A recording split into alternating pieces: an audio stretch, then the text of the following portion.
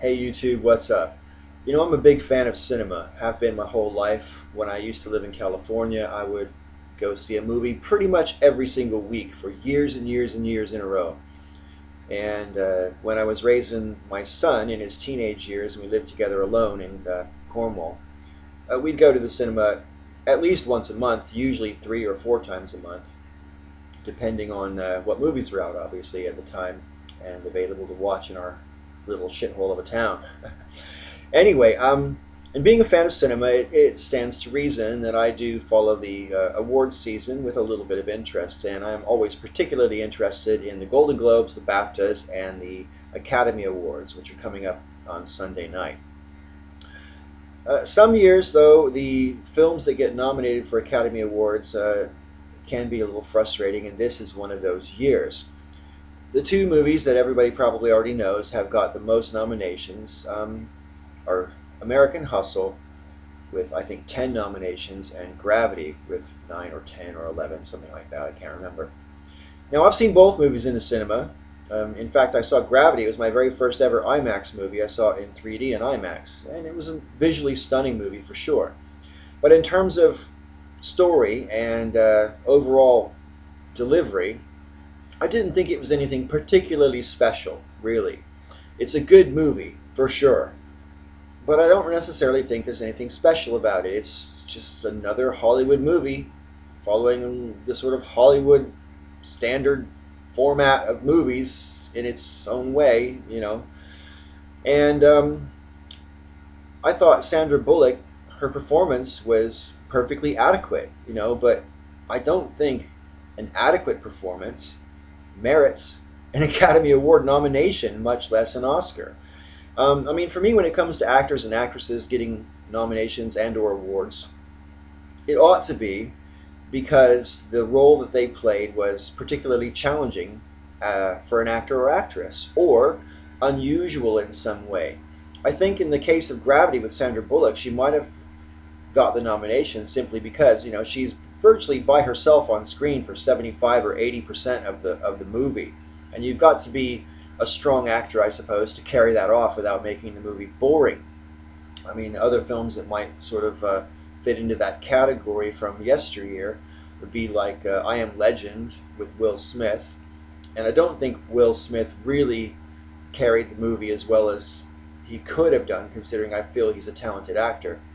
Tom Hanks had Castaway 10 years ago or something like that as well, and I thought he was fine in that movie, but it wasn't a particularly great movie. But he's alone in that movie for well over an hour. So, I do appreciate that it's a feat to carry a movie virtually on your own, but I don't necessarily think that merits an Oscar nomination because the character itself, I don't think was particularly challenging for someone like Sandra Bullock, who is a good actress.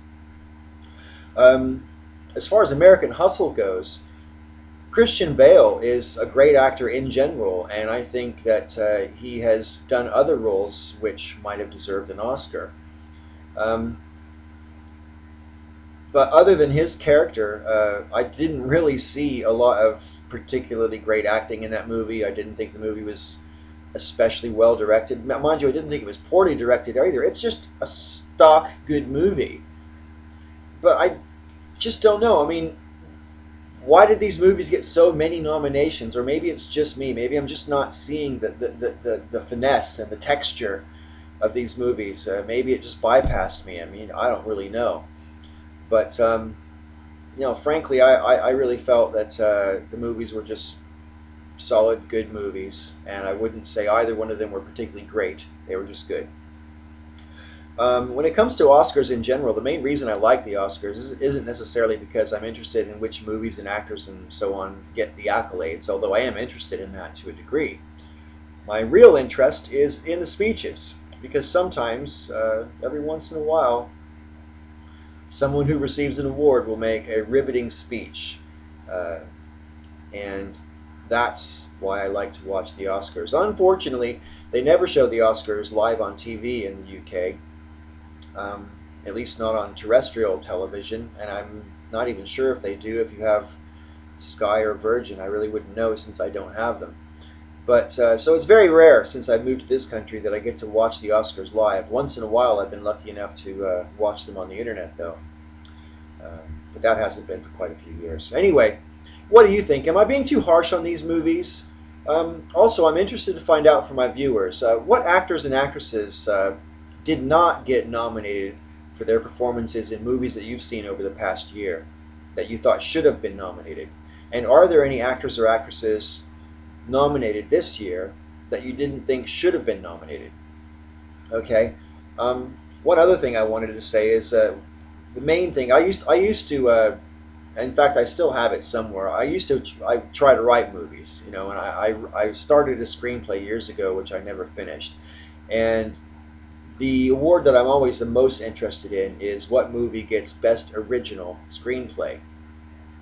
And I think it's kind of a shame that certainly since the year 2000, the trend has been getting worse. I mean, it's always been true that there's been adaptations of books and so forth um, made into Hollywood movies.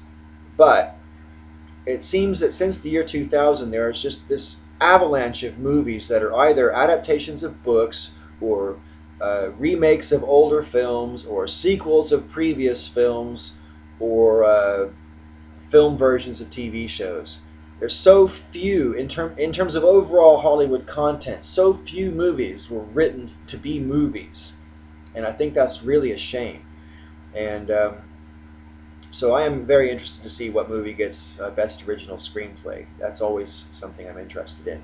Um, but what is it? Do you think the Oscars are just a bunch of blowhards patting each other on the back, or do you find the Oscars interesting?